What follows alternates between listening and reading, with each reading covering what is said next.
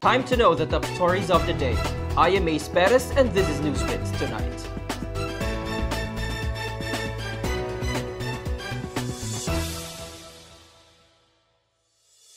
Majority of the Dabawenyos are unaware of the high-priority bus system according to a citywide survey conducted by the Ateneo de Davao University. Rona Villarreasa has a story. According to the 12th series of citywide social survey of the Ateneo de Davao University, only 34% of Dabawenyos are aware of the HPBS implementation, leaving 66% unaware. ADU URC Chairperson Lordisita Chan said the survey was conducted in October 25 to 29, surveying 528 adults in all 3 districts in the city.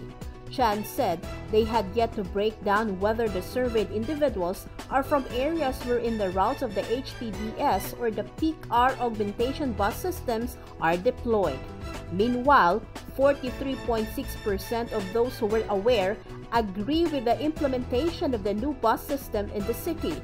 Also, 83% of them responded that it is beneficial to the city. However, Land Transportation Franchising and Regulatory Board Davao Region Director Arman Bioso said the survey result is contradicting to their own observations as the bus system has been a public clamor since then. CTTMO from February to May this year conducted a survey during the implementation of pubs, wherein 1,200 pubs passengers and 1,200 POJ passengers and POJ terminals were conducted. POBS was issued early February to accommodate the lack of public utility vehicles operating in areas of Turil and Catalunan Grande. New routes such as in Panacan, Lasang, Cabantian, Buhangin in Kalinan were added. Rona Villarreasa, Newsbits Tonight. Lifting of martial law in Mindanao by the end of the year is supported by the presidential children, Davao City Mayor Sara Duterte Carpio and Vice Mayor Sebastian Duterte.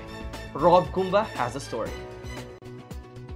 Davao City Vice Mayor Sebastian Duterte said lifting of martial law in Mindanao is a prerogative of President Rodrigo Duterte. He said he will also let the police or the military to speak on the necessity on the non-renewal of the martial law.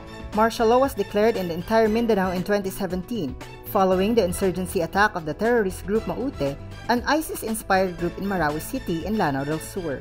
Meanwhile, Davao City Mayor Sara Duterte Carpio in a press release welcomed the lifting of martial law, adding this would be beneficial for the economy of Davao City. The mayor said in a previous report that the declaration of martial law negatively affected the city when foreign governments issued travel bans, including Canada. She said that the effect of the declaration of martial law was more on foreign investments. Rob Gumba, Newsbits Tonight.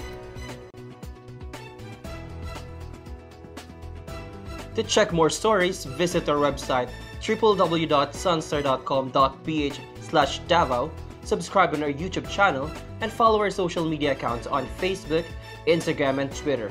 You can also grab a copy of Sunstar Davao at Davao Central convenience stores, 7-Eleven, and nearest news outlets. That's all you need to know for tonight, and it's 13 days before Christmas. Good evening.